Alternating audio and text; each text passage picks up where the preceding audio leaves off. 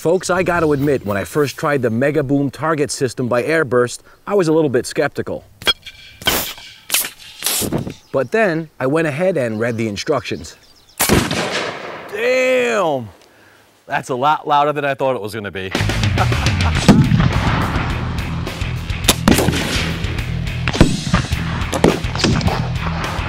MegaBoom is actually very easy to use. Place a boom bottle or any 500 milliliter to 2.5 liter bottle on the device and lock it down with the pressure plate to create an airtight seal. We added some water to our bottles for effect. Attach the optional MegaBoom pump or any bicycle pump to the valve and fill it between 65 and 100 psi depending on the size of the bottle.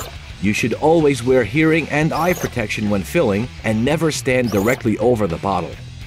We tried using a few different air guns and found with low-powered rifles, it's best to use a wad cutter or hollow point pellet and 500 milliliter water bottles. Placing your shot in the center of the bottle prevents the occasional dud. The biggest and most impressive booms we got came from using 2.5 liter soft drink bottles. Big bottom boom.